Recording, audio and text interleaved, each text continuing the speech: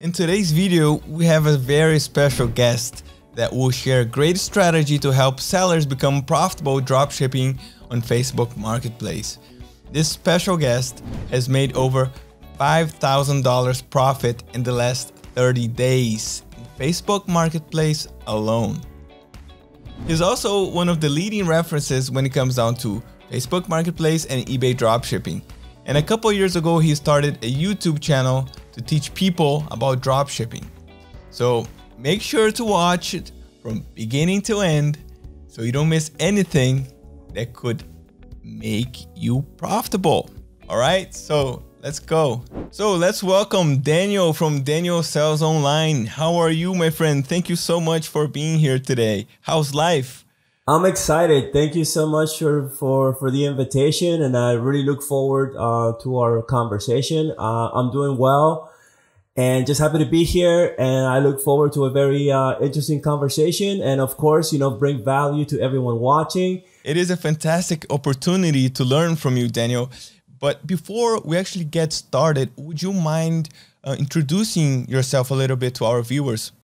Definitely. My name is Daniel, and I run the YouTube channel Daniel Sells Online, which I cover, the topics of dropshipping, primarily on eBay and Facebook Marketplace. And for the last year, I've been growing my content out, helping people learn, how to do dropshipping. Thank you so much for the introduction. And Daniel, the seller's journey to independence can be very challenging. And I think it's very important for everyone here to understand, what are the key moments that they actually have to go through. And the first major milestone is to break even.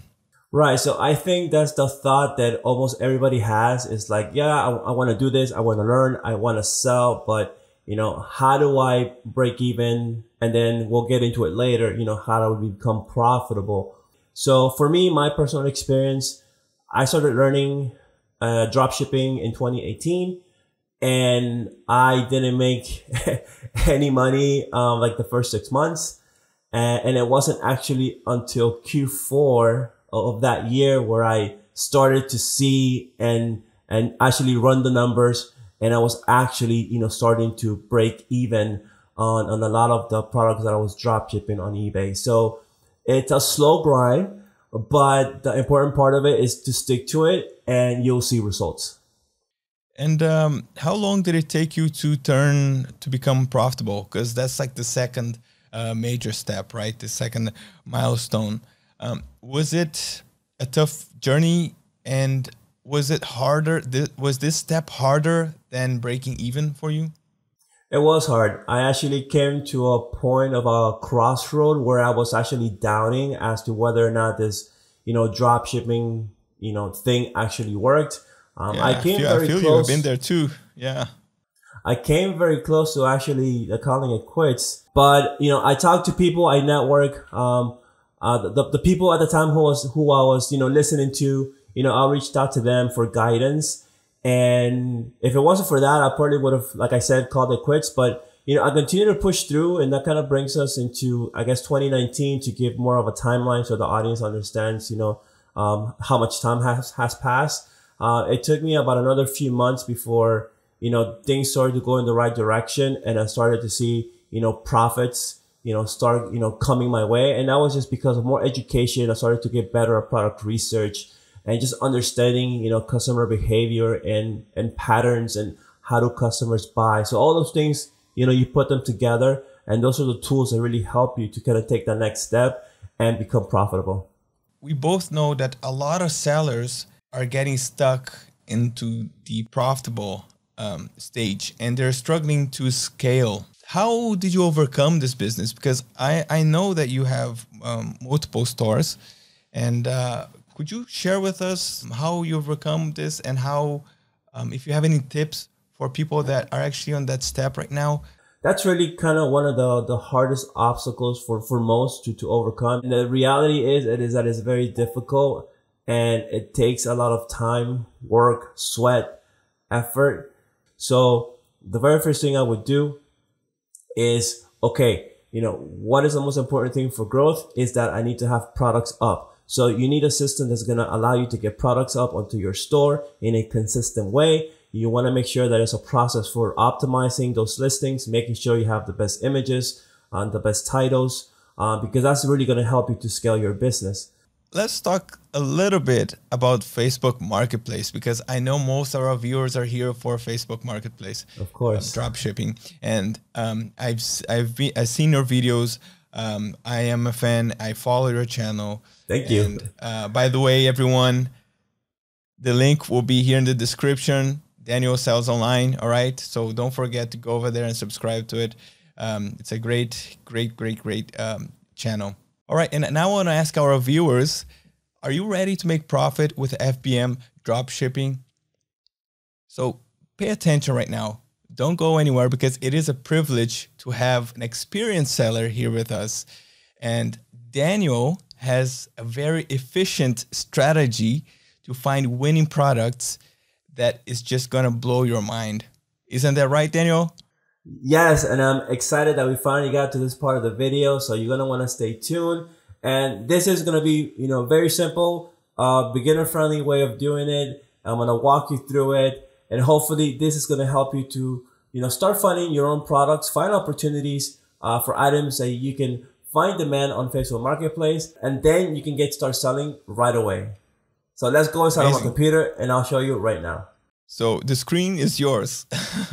I want to show you how you can find items that you can sell on Facebook Marketplace and use Zik Analytics to validate that information.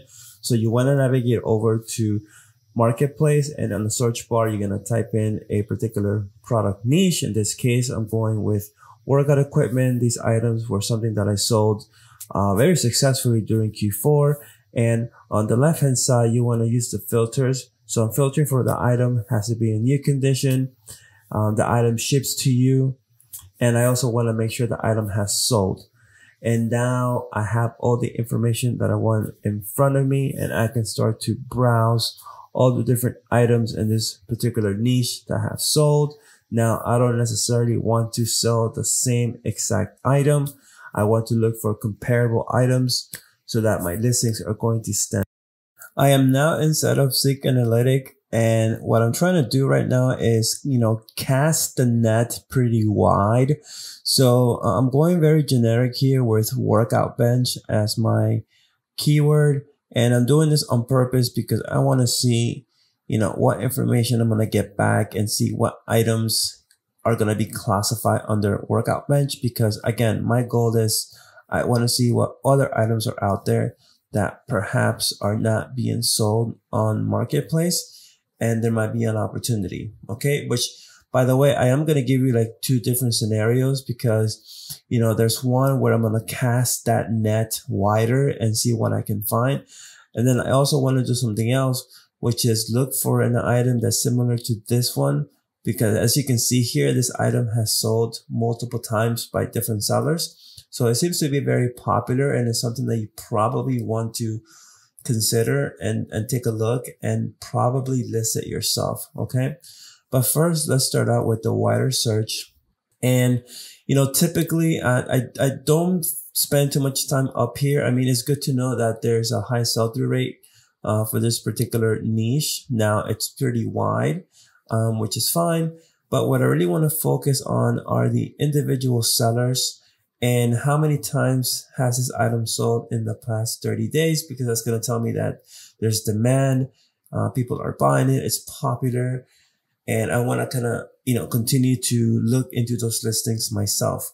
So this item right here, it's sold 821 times in the last 30 days. So, I want to take a look at this listing, and I want to see, the images, how does the product look, is it a hot item? And from the looks of it right now, according to eBay, 4 have sold in the last 24 hours. And typically you want to see information like this because it kind of validates that, it's in demand or people are going to buy.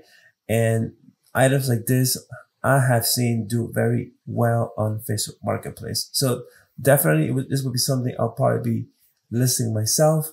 So for this particular keyword, the sell-through is not as high, But again, since we're doing this for marketplace, I'm not really too focused on that. I just want to see the individual product itself. So you can see it right here that you have, some, similar benches.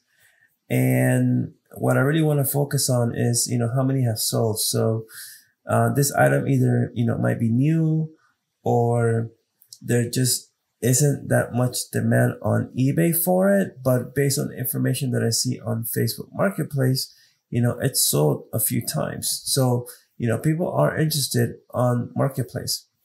So I would definitely, look into, listing some of these variation products into my own account.